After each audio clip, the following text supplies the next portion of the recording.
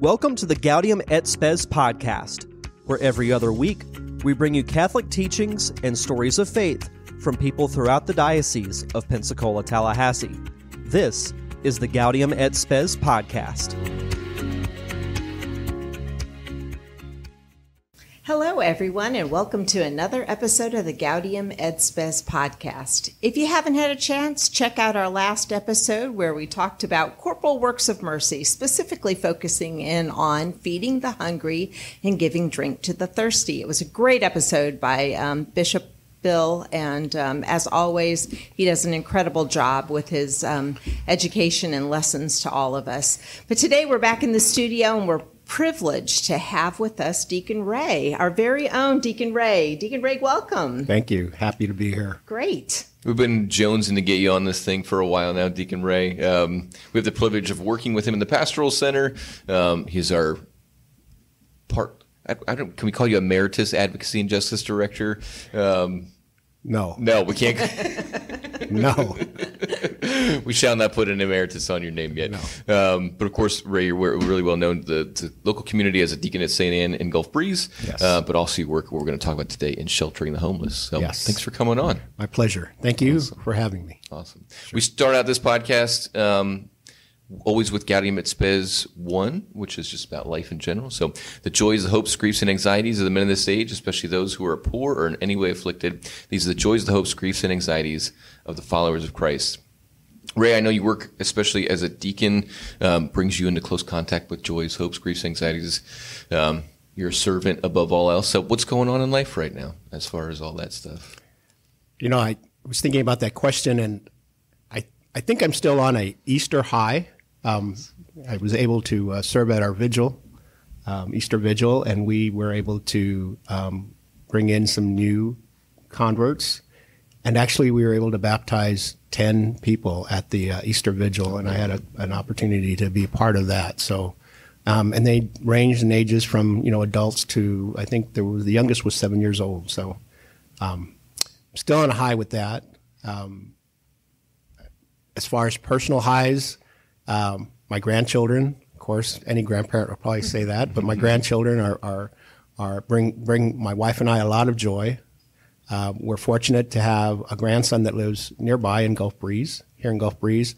My daughter was able to bring down her 2 twin girls. They're 18 months old, and they were able to come for Easter, so that made Easter a little extra special. So, and as far as joys with regards to the ministry of Trinity House, just recently, I would say within the last couple of weeks, we've been able to place one of our senior men into permanent housing. Which is the goal of Trinity House, is to take these men who are homeless and to help them overcome some of the habits or tendencies that might be causing their homelessness, give them a secure place to live, and help them along into permanent housing when we can find it. It's getting more difficult to find housing that these men can afford, because these men are all senior citizens and they're living off of just their Social Security. Many of them don't have anything else but Social Security. So it's, as we all know, things are getting expensive. Everything is getting more expensive, and that includes rents. So that's our biggest challenge, is to find permanent housing that these men can afford. But that was a great joy to be able to do that. Excellent. That was a great elevator pitch. I don't know if you've practiced this before, but it was like, No. That's Trinity House right there. Yeah. Don't give any more away. We're going to get to it. Okay. Susanne, Sorry. What's going on in your world? Well, I'm super excited because tomorrow, after the airing of this show, my son graduates from college. Oh, yeah. Gosh. So high school very, graduation very last year, college graduation this year. Exactly. Amazing. I know. So I'm thrilled for, what's coming next in his life. And he's got so many great opportunities. It'll just, kind of unfold the way it's meant to, I know. So has he made the grad school or not grad school decision yet? I think grad school is definitely in his future. Okay. I think, workforce and grad school, kind of a combination there of the two. So, Nice. and Yeah, so it's really great, but it's going to be nice spending time with family over there and just celebrating him for the day. So really looking forward to that. Congratulations. Thanks. That's pretty cool. Yeah. We're going to keep talking about our kids. It is my son's first Holy Communion this upcoming weekend. So it's our second first Holy Communion. Lucia, our oldest, had one a few years back. But we're just pumped. He's going to get, in typical kind of familial style, but he's going to get my gold chain, my gold crucifix that I got when I was on first communion, like gold ring, because we're kind of, they dressed me up like a little Italian American boy, as you would anticipate. No white suit this time. My wife was like, I'm not putting my kid in a white suit. So I was a little disappointed with that. But anyhow, that all pales in comparison. The gift of the Eucharist, we've been building towards this all year. He's really fallen in love with reconciliation since our reconciliation was received back in January, and it's been building beautifully to this moment of him receiving the Lord in the Eucharist. So I'm super pumped. We're all super pumped, yeah. That's wonderful. What Mass is it going to be at? What It is time? the 11 a.m. at the Cathedral. Okay, So, yeah. super. So Him and his buddies, some of his best friends in the world, second grade class, obviously. So it's going to be an awesome day. Pictures out the wazoo. I love it. For sure. I love it. Yep. Yeah. Well, let's get to the heart of what we're really here for, and that's a continuation of our Corporal Works of Mercy series. This time, we actually have somebody who is day in and day out doing Corporal Works of Mercy, specifically sheltering the homeless. So, Deacon Ray, but before we get into all of that, can you just tell us a little bit about yourself? Where did you grow up, and what brought you here to Pensacola to begin with? So before I do that, thanks, Jez, for reminding me. I want to give a shout out to my grandson, Braxton. He's 8 years old, and he's making his first communion as well at St. Anne's. So Very good. shout out to Braxton. Hey-yo. So it was just by accident that we ended up here. My wife and I took a vacation. We drove cross country. We grew up in Southern California, so we grew up going to Disneyland in Anaheim just about every year as as growing up. And we never had gone to Disney World, so we decided to take a cross country trip. We drove down to Orlando, spent a few days at Disney World. Driving back, we were coming through Pensacola, and my wife, Linda, says, I know someone that lives in Pensacola. And I said, you've never lived outside the state of California. How do you know anybody in Pensacola? And anyway, we stopped, and it was back during the time of, we didn't have cell phones back then, and there were still phone booths and telephone books in the phone booth. So we stopped at the Denny's off of Davis Highway, off the interstate there, and she looked them up in the phone book, and my son and I went into Denny's, and we were getting ready to order, and Linda says, don't order. I found them. They live in a place called Gulf Breeze. I have the directions, and we drove over the bridge, the 3-mile bridge. It was a beautiful spring day like it is today, and we just fell in love with the area. And it's just quite by accident that we were able to come and see this place. We fell in love with the beaches and just everything about the area. Yeah. That's Wow. fascinating. That's how we ended It up is. here, just by vacationing. Very good. And so then, obviously, you found employment, raised your family, and then what brought you to the pastoral center to begin with? It was soon after my ordination to the diaconate. Bishop Parks was our bishop. He was the one who ordained me. And actually, I went to St. Anne's to serve for a Sunday Mass. And I didn't know Bishop Parks was going to be the celebrant. For some reason, Monsignor and him switched or did a switch. Anyway, he was the celebrant, and I was all nervous as heck. But he was a great guy, and I was able to serve with Bishop at that Mass. Linda invited him out to lunch, so we went to lunch. And he told me about a position that had been advertised at the Pastoral Center. It was a new position here at the Diocese. It was a director of Advocacy and Justice, the Office of Advocacy and Justice. And I told him a little bit about my background, my professional background, and he thought, well, maybe you should apply. Mm-hmm. So here's the man that I just was, who just ordained me, and I swore obedience to. So, so I applied. And I got interviewed, and guess what? I got hired. So that's how I ended up here at the Pastoral Center. Was a director for a number of years, and then I got to the point where I wanted to not travel as much because the folks here at the Pastoral Center have the whole diocese to take care of, and there's a lot of traveling. A lot of our folks do a lot of traveling, and I got to the point where I didn't want to travel as much, and we had started the ministry of Trinity House, and I just wanted to focus on that. So I voluntarily retired, I guess, from that director position. The diocese or the pastoral center allowed me to stay on part-time. He's still here, folks. And I'm still here. I'm still here. But I'm managing the Trinity Houses. We have 2 right now. And just real quick, Deacon Ray, your previous career that kind of made you an ideal candidate is your work in corrections, if I'm right. Yes, I retired from the Federal Bureau of Prisons and worked in corrections for about 25 years. Okay. Gotcha. Yeah. So, I came to this job in 2016. The Pastoral Center met you. You'd already been here a few years and stuff. And, advocacy and justice is a very broad range of issues, pro-life work, prison ministry, being involved in the political sphere and stuff like that. But I quickly got to know that you had a heart in your own personal life, and then just as an idea in general for especially working with the homeless, working with people in insecure housing situations. You work at the Washburn Center here, involving in that all the time. So is there a moment, an experience, is it from your previous career where you saw this as like, this is a real need that I have a passion for? So I have 2 passions, prison ministry and working with the homeless. But having worked in the Federal Bureau of Prisons, one of the jobs that I had for that agency was in community corrections. And what that is we, the Bureau would allow certain inmates that would qualify to do the last 6 months or 12 months of their sentence in a halfway house to help them prepare and to get ready for their eventual release, because if they weren't prepared or if they weren't ready, a lot of them would become homeless, and then their chances of recidivism were much greater. So that's how I kind of married the 2 together, prison ministry and transitional housing.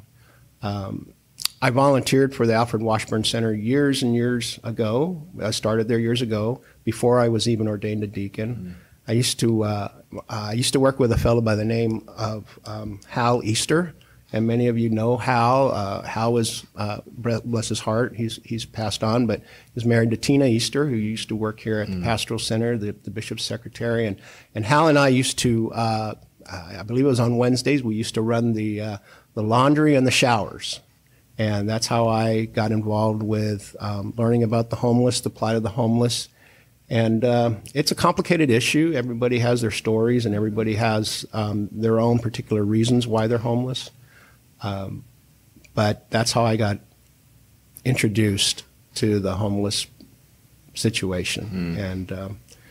And so it's just been a part of me for many years. Wow.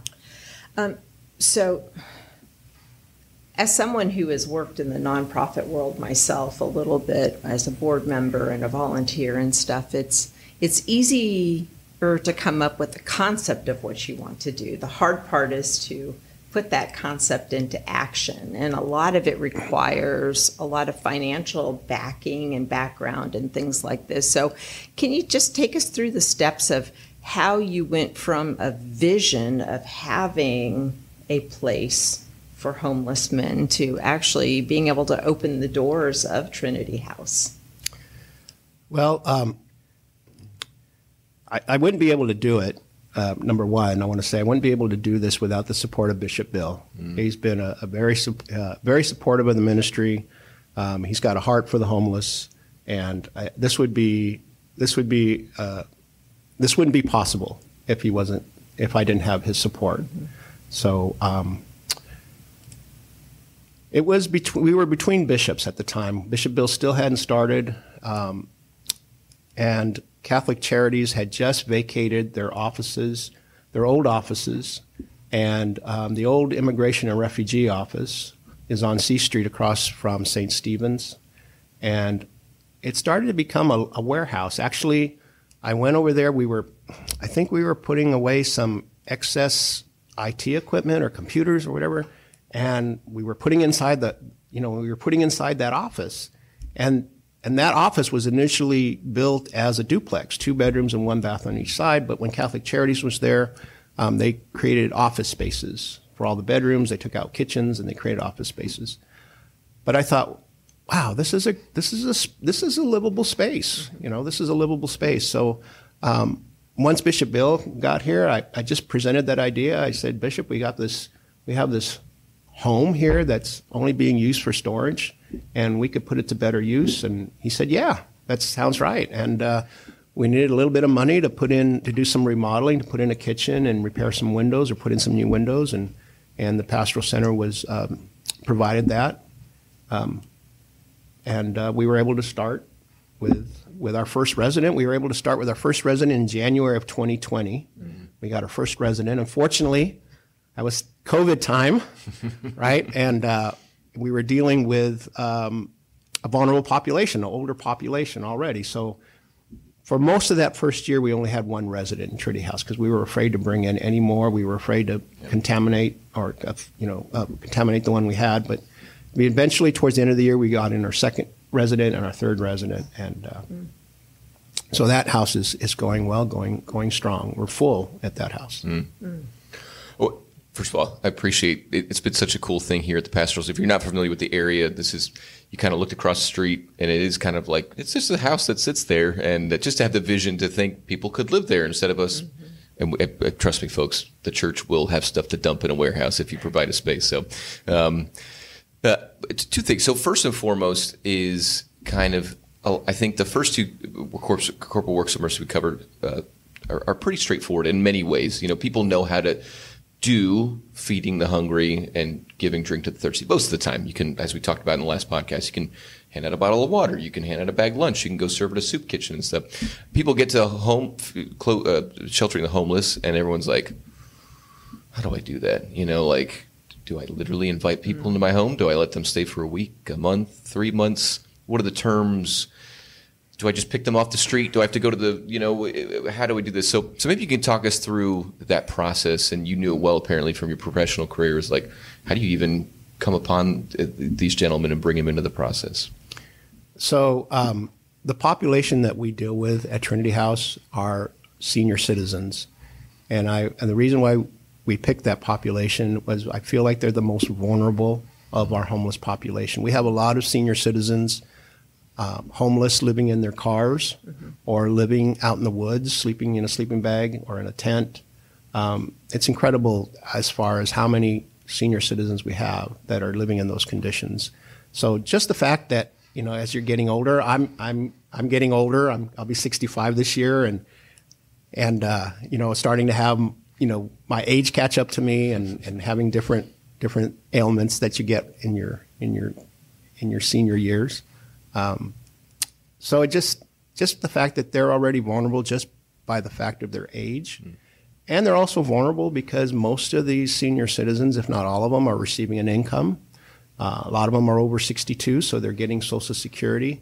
And what happens is there's a lot of predators in the homeless community that prey upon the weak and the vulnerable. And these senior citizens that are, they are vulnerable, and they know when the checks come in, and a lot of these senior citizens are preyed upon, coerced, tricked, somehow duped out of their Social Security funds. So they need to be in a safe environment, a secure environment, a stable environment. And that's what we provide at Trinity House for them, while we work on certain habits or tendencies to help them eventually be able to live independently. And have you met most of them through the Alfred Washburn work, or kind of other contexts? A lot from my work at the Alfred Washburn Center, through St. Vincent de Paul, and then some of the local parishes have referred clients to us as well. So, and there's a process. So I don't recommend anyone just pick up a homeless person and bring them home, okay? Like Chez mentioned, I do have a background through my professional work with the Bureau of Prisons. One of the jobs I had was in an office in New Orleans, a community corrections office, and my office was responsible for 8 federally contracted halfway houses in the state of Louisiana. So I have a background in that. There's a process to get into Trinity House. They do an initial interview with me. We have a counselor that volunteers with the ministry. They do an interview with the counselor. We do a health screening to make sure that they don't have any serious communicable diseases like tuberculosis or anything like that. And then we do an FBI background check. But, like I tell people shelter the homeless and not really even know that they're doing it. Mm. I mean, who has not taken in a family member that needed a place to stay for a while? Or maybe a friend that was in between houses. So everybody has a chance to shelter the homeless. It doesn't necessarily have to be, the guy sitting on this curb holding a sign. Mm. And I heard this in a homily one time, but parents shelter the homeless all the time, because if you weren't housing your kids, they'd be out on the street, right? So parents have they do that every day. They shelter the homeless, they feed the hungry kids, and they clothe the naked. So the retort to that, Ray, is, well, it comes naturally. It's these, I mean, sometimes. But the second part of the question I asked earlier was that you not only have done the Trinity House aspect, which we're going to continue talking about, but you've actually done it in your own four walls that you own, that you pay a mortgage on. You welcome people who were in various situations, and it wasn't like an official ministry with a nonprofit setting. It was your home. So can you talk about it, especially between you and Linda? I'm sure that was a discussion that you had each time, like, can we do this? How do we do this? Right. Yeah. So, of course, I couldn't do any of my ministries without the support of my wonderful wife. Mm-hmm. And they told us, in diaconate formation, you can't be a good deacon. You can't be a deacon if you didn't have the support of your wife. So I wouldn't be able to do any of this without Linda's support. I had just got hired on by the pastoral center. Driving to work one day, I drove by this house. I drive by North Hill, and I saw this house for sale, and it was one of those big old houses, turn of the century houses. And long story short, Linda and I both fell in love with it. It was a 5,000 square foot house, but over the years it got chopped up into 5 different apartments. Mm. And so we moved. Linda and I moved there. My mom was still alive, so we had her living in one of the apartments. Mm. And then from there, we had some extra room, and it was just a matter of we started slow, finding the right people, and they weren't all necessarily homeless people that you see on the street holding a cardboard sign. Right. One or two of them were folks that were in between houses. They just sold their one house, their second house wasn't ready, and they needed a place to live, for a month or so.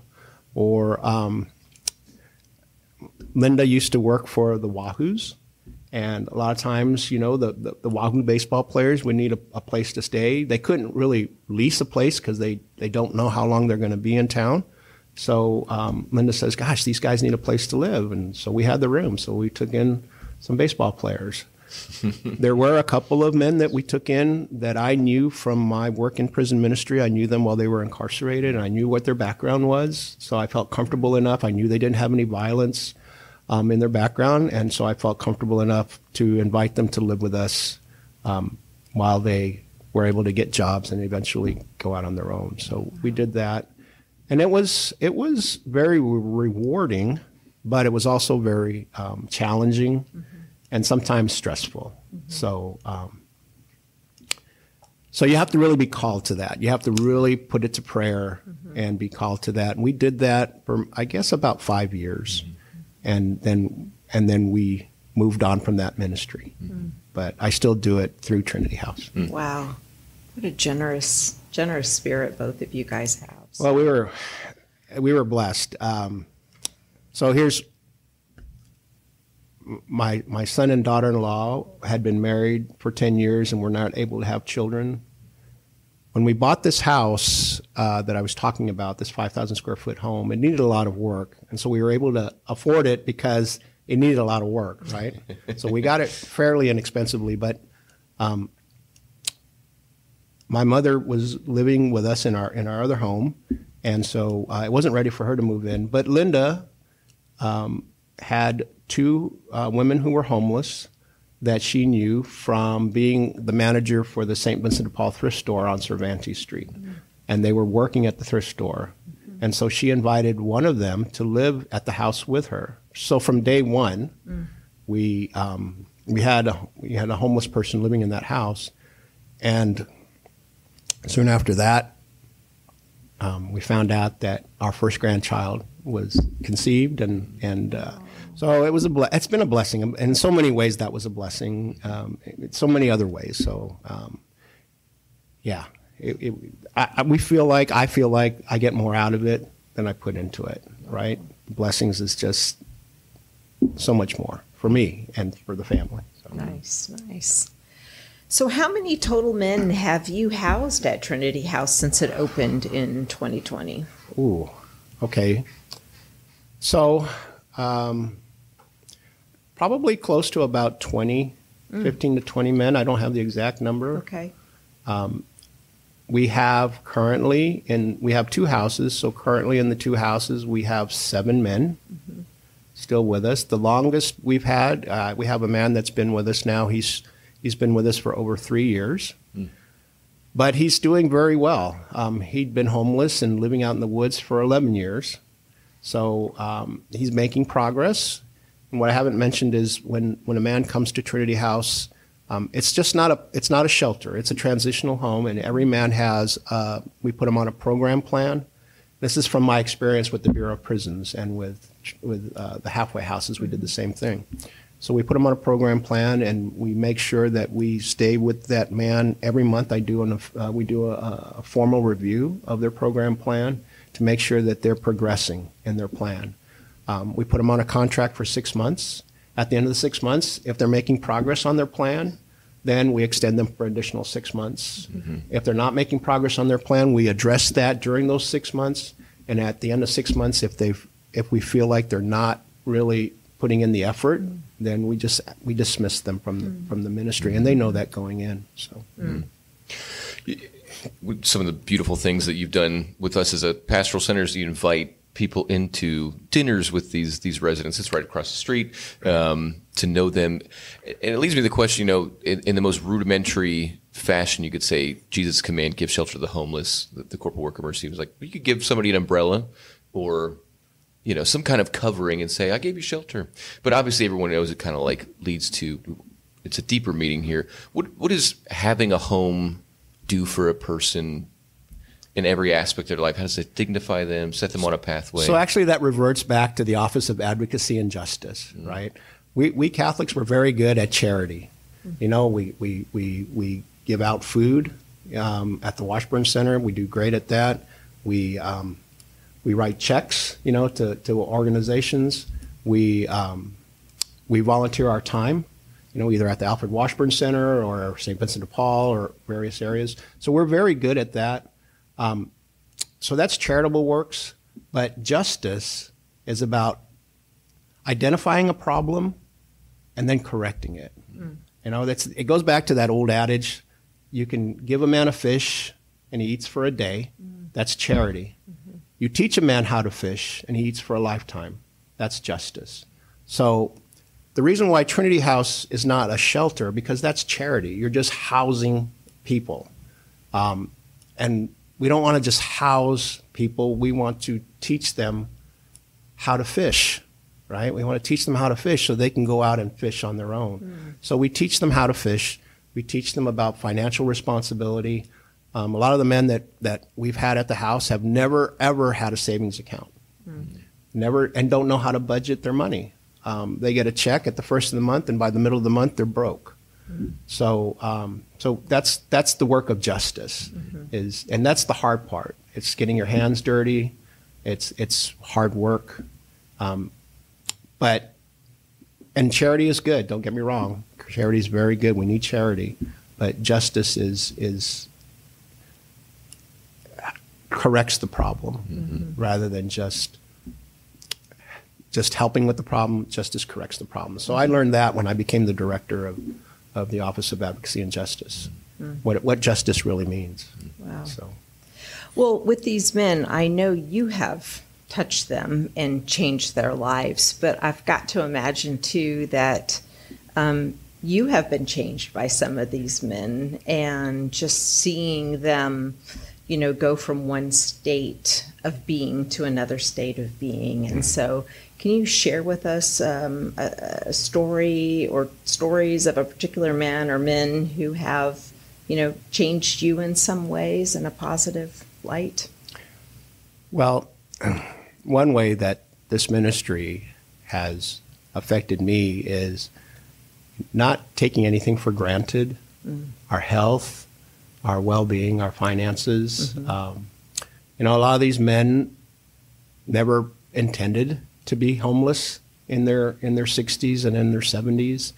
A couple of the men that I've worked with were veterans or are veterans, had jobs, had careers, but because of certain events in their life, which could lead to abuse of alcohol or drugs, their lives just fell apart. So one way it's really affected me is just not take anything for granted and just be appreciative of all the gifts and the blessings that God has given to me. And then to be able to give back and share my experiences, my knowledge, however way I can. I mean, I'm no expert at any of this, but I do it out of love. And sometimes it makes a difference, and sometimes it doesn't. But you do the best you can, right? Or as you mentioned already, you started out with one Trinity House. We're at two. We also got, and you have a close relationship with Father Fedden, but you're not necessarily affiliated with Joseph House. But we keep expanding. Can you tell us about the future? Plans? I know this is not like the last stop in your mind, at least, and God willing, for real. Vision. Yeah. What is the vision as going forward? So we were just able to acquire our second Trinity House. It's in East Hill. It's actually behind the cathedral.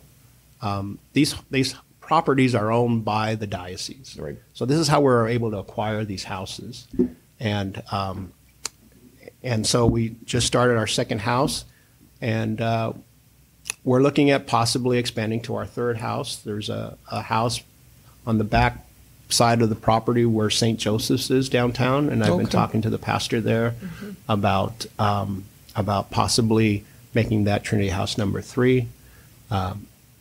The parish owns that property.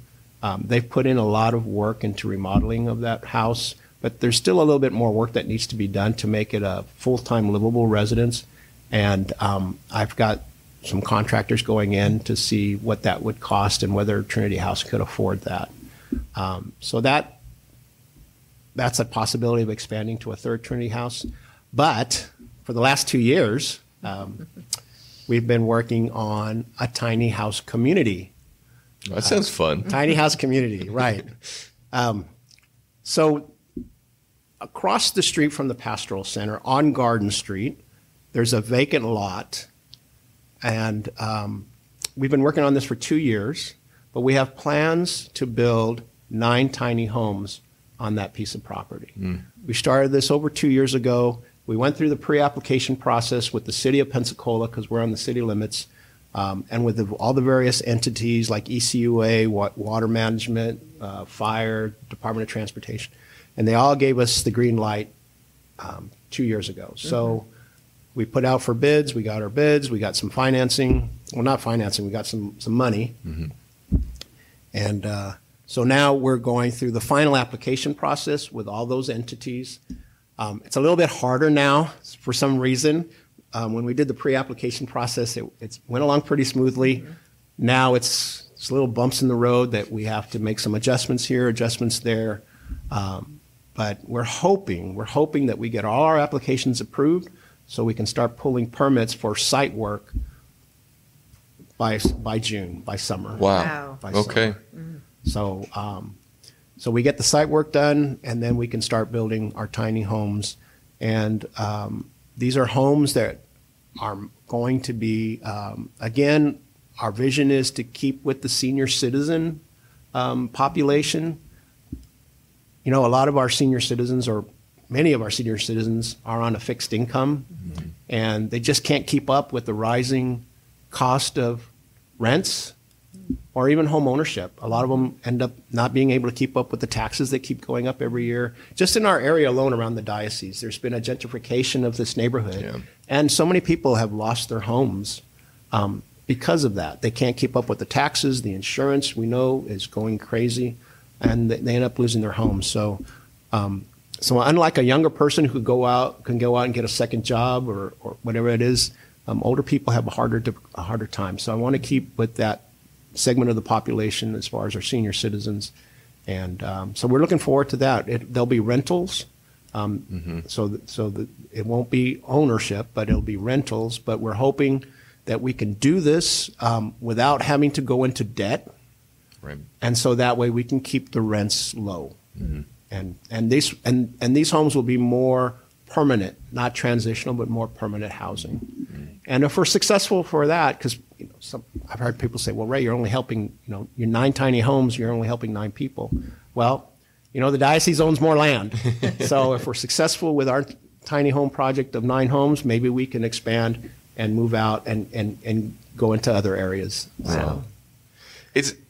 I can't compliment you enough on the vision of it and how I think all of us in Pensacola enjoy the revitalization / gentrification of downtown. It's a nice place to go. Mm-hmm. It's very beautiful. There's all sorts of new restaurants and bars. But I think this comes to fruition, and you will see it will be a witness of the cost of that. I mean, like, if you want, your restaurants charging $35 entrees and stuff like that, nice place to go out, it means people can't afford it anymore. And like only certain income levels can find their way in here. It'd be beautiful on Garden Street to just have kind of this well-maintained, beautiful part of the community witness. And I actively pray for it and hope it comes to fruition very soon. Yeah, very cool. Very excited. Mm. So, Deacon Ray, if there are individuals out there or groups out there that want to get involved with Trinity House and help in some way, how do they go about doing that? Right. So Chez, you mentioned the community meals. Every month, we invite outside organizations to come, either organizations or individuals. Susanne has done it herself. We have these meals every month for the men of Trinity House. We invite the men to come. We have it here at the Pastoral Center. So if your family or your organization, Knights of Columbus, Council of Catholic Women, whoever, or if you're just an individual that would like to sponsor a meal, you're able to help in that way. The men love it because they get to meet people outside of their normal circle of friends, normal circle of influence, and they like to talk about their progress, and they like to meet new people. So that's one way you can help. Another way you can help is we always take cash donations. So if you'd like to donate, we're a 501c3 organization. You can donate to Trinity House, and you could specify whether you want it to go to transitional housing or for the Tiny House Project, which we hope to be able to start, like I said, hopefully start pulling permits in June. If you want more information, you can go on the diocese website. We have a link to Trinity House, or you can give me a call. I'm happy to answer any questions anybody would have. I love talking about Trinity House. Not so much about me, but about Trinity House. By the way, we didn't even say his last name, Deacon Ray Aguado. So if you're feverishly typing into the diocesan search page, Deacon Ray, make sure you add an Aguado in there. But yeah, this man you, Deacon Ray, are such a witness, such an asset to our diocese and your work. And so we'll toot your horn. You don't have to or anything like that. But yeah, we appreciate you sharing your story. All praise to the Holy Spirit. Yeah. We're really grateful you came on today. Mm-hmm. And I know your story will touch many lives. So thank you for that. You're welcome. This is all, guys, part of the genius of this series is to get to know the people that are doing the works of mercy in our diocese in an active way and are awesome and receive fruit from it, enjoy it, are improved in their own lives by it, and builds up the community in a tremendous way. So we're going to keep going with this series, guys, on our next stop, which is with visiting the imprisoned and prison ministry. In our past episodes, we have done work with Father Dustin Fedden and his work at the Joseph House. So you've gotten a little taste of prison ministry. This is going to be a broader view of just how expansive the need as Deacon Ray knows from his work, of prison ministry in our diocese. I believe we have half of the prisons for the entire state of Florida in our diocese or something along those lines. So Bishop Bill will be on here to give you a rundown of what that looks like, the life of priests, the life of ministers in that role. So it'll be an unmissable episode, and we'll see you in 2 weeks' time. Thank you for tuning in today to the Gaudium et Spes podcast. If you would like to know more about our podcast, please visit our website, gaudiumetspes.net, or go to ptdiocese.org and click the button that says podcast. If you listen to the audio version from an app such as Apple Podcast, Spotify, or iHeartRadio, be sure to rate, review, and comment. If you watched us on YouTube, be sure to like and subscribe or leave us a comment there as well. Thank you for joining us.